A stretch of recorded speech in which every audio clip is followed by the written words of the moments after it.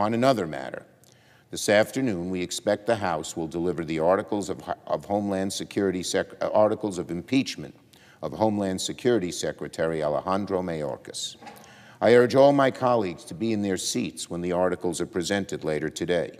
And once we receive the articles, the Senate will convene on Wednesday as a court of impeachment, and senators will be sworn in as jurors.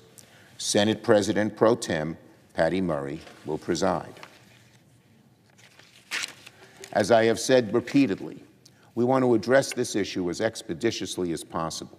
Impeachment should never be used to settle a policy disagreement. Let me say that again. Impeachment should never be used to settle a policy disagreement. Talk about awful precedents.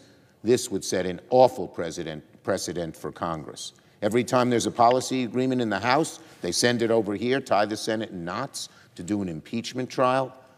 That's absurd. That's an abuse of the process. That is more chaos. Nevertheless, when the House is ready to send us the articles, the Senate will act.